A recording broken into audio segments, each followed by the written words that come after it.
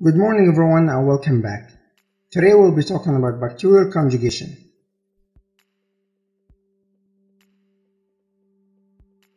Suppose that we have a bacteria that we injected with so many antibiotics, so much that it developed antibiotic resistance.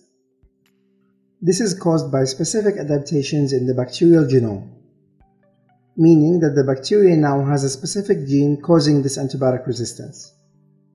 And to improve its survival and the survival of the species, the bacteria would want to share this antibiotic resistance gene with other bacteria. It first has to isolate this one specific gene in a process called transposition, which I've explained more in this video. Once isolated, the bacteria forms what we call a sex palace. And keep in mind that if the bacteria has a sex palace, we call it F-positive bacteria. If it doesn't have this sex palace, we call it F-negative bacteria. The F-positive bacteria then makes a copy of this antibiotic resistance gene, along with a copy of the gene coding for the sex palace.